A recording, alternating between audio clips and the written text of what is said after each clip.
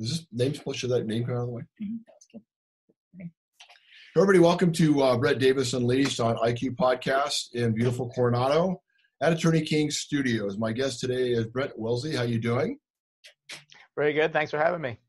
Very interesting times. Very interesting times. A lot of strange things going on, and actually we look at them as opportunities. A lot of people are not looking as opportunities, but it's how you look at things. I agree. I think there's a lot of good deals out there right now, and probably going to be some better ones coming. You're the expert.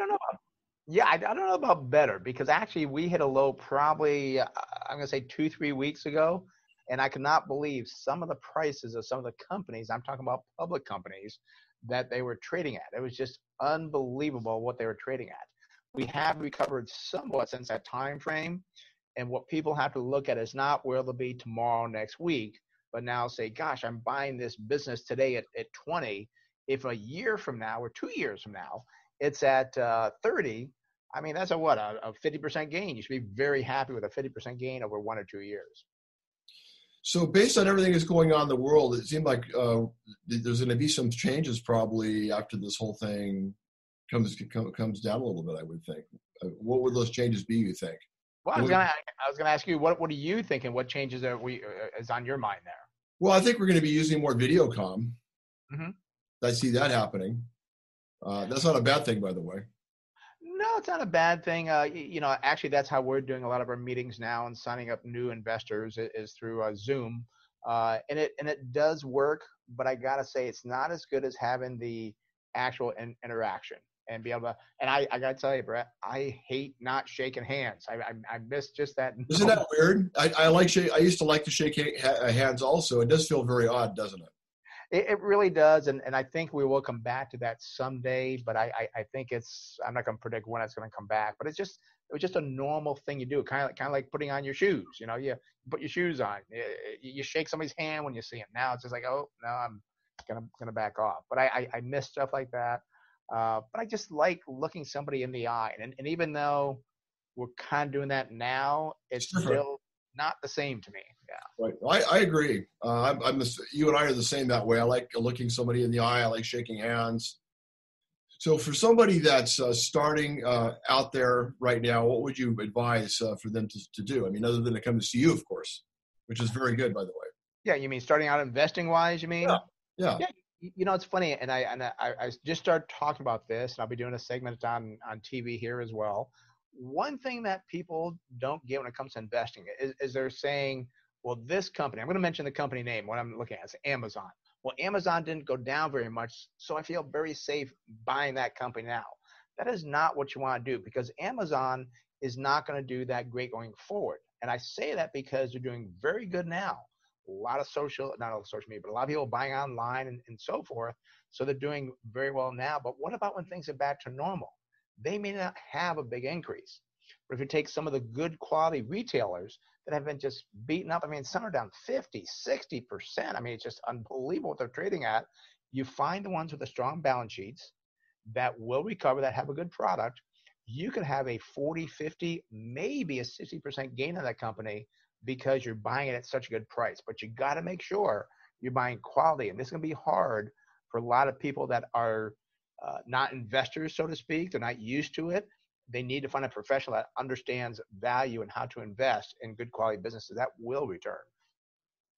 So we'll talk about travel, because a lot of people, I understand, are looking for good deals even right now as they're in their homes. What's your take? I understand Warren Buffett sold some of his shares of his airlines. Did he have airlines that he was invested in? He did have airlines. And the reason why he sold those was because he became too big of a holder of those positions. I mean, I forget the numbers, but I think with the downturn, he ended up having, I think, like 15, 16% of some of the airlines. I think that may have been Southwest. I remember reading, I don't remember the exact names, but he didn't want to be that much of a holder of that one company. So he did pare it back a little bit. And it was not because he has fear.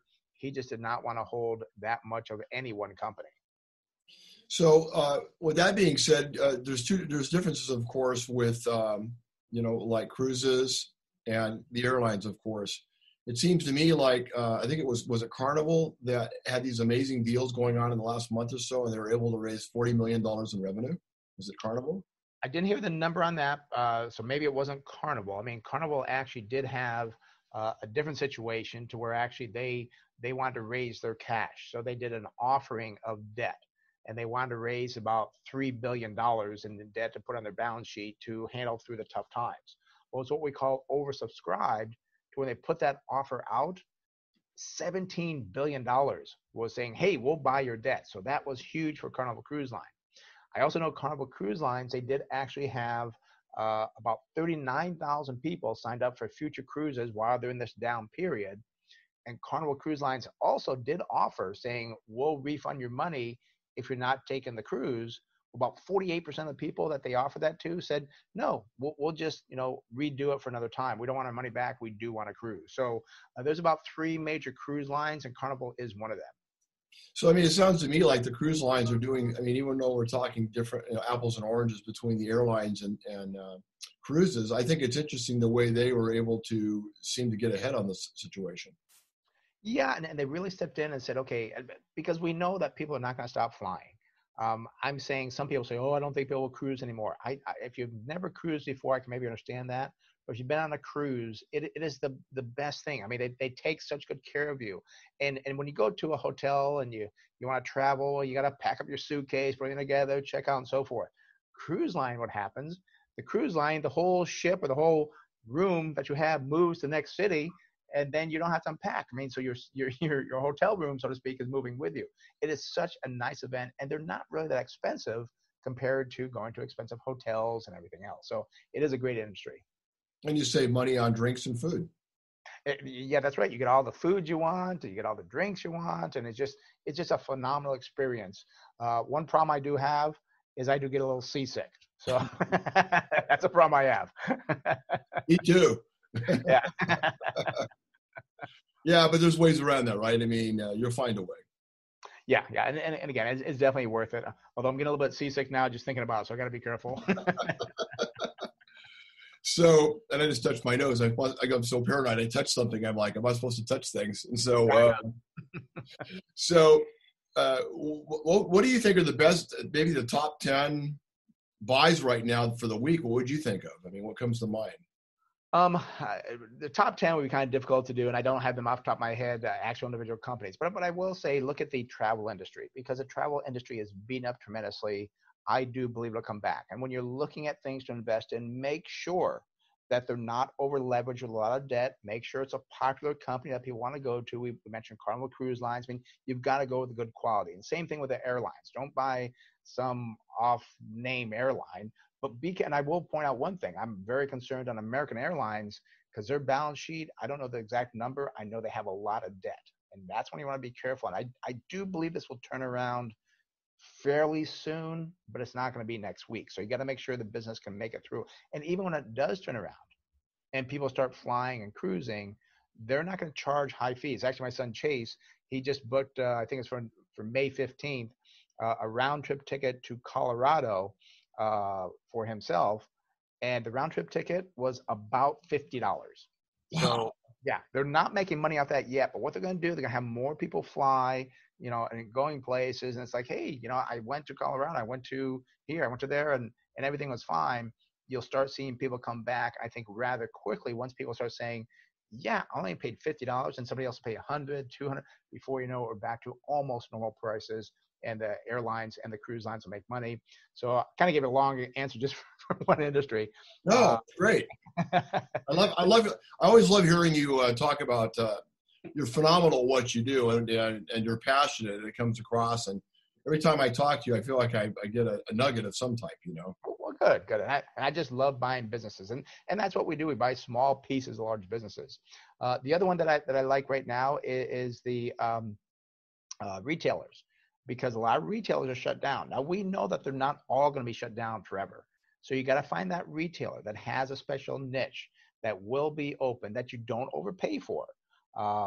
Because I think there's going to be some, and I'll mention J.C. Penney. I don't think J.C. Penney, I mean, they've been treading water for a long time, trying to keep going. This could be the straw that breaks the camel's back. So I would not be investing in J.C. Penney. I don't even know what their stock trades at. Maybe it's 10 cents. I don't know. Don't think that's a great deal, because I think they are going to go under. But there's other good retailers that don't have a lot of debt that may do very well. And you could pick up a very handsome dividend. Now, some of them will be suspending the dividend now, but they'll bring that dividend back, and you're getting a 4, 5, 6, maybe an 8% yield that you kind of locked in. And don't think again next week or even next month. Think, well, you'll be 6, 12, 18 months from now. What a great investment you'll have. What retailer do you like? I try not to give what we hold in the portfolio. So I won't give the name out because we do that's for our clients who are Okay. actually clients. I'm trying to think of, people are going to think Walmart. They're going to think Walmart, like, wow, Walmart is great. They've done well through this. This is what I'm talking about. Walmart is a great business. They've done very well through this, but there's going to be no gain. I mean, they may go up maybe 5, 10%. They haven't come down. So don't invest in Walmart. Find a retailer that you know that looks pretty good. And again, somebody has to know how to read financial statements to make sure you're not buying, what they call a value trap. Yeah, buying the hype or buying something wrong there. So I don't like to give out names what we hold on air because it's what our clients kind of pay for. So, but there's some good retailers out there. But here's a good thing too. So if people would love to get a hold of you, what's a good website with some good information they can contact you at? Because I think you're one of the best at what you do. Well, thank you. Yeah. So, they can go to our website, which is smartinvesting2000.com. Again, that's smartinvesting2000.com.